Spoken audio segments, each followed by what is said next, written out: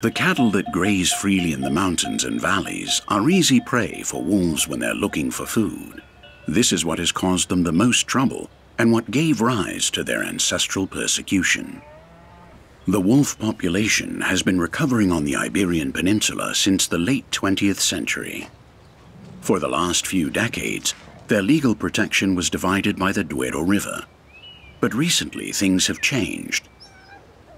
And now wolves enjoy protection throughout Spain, although not without controversy.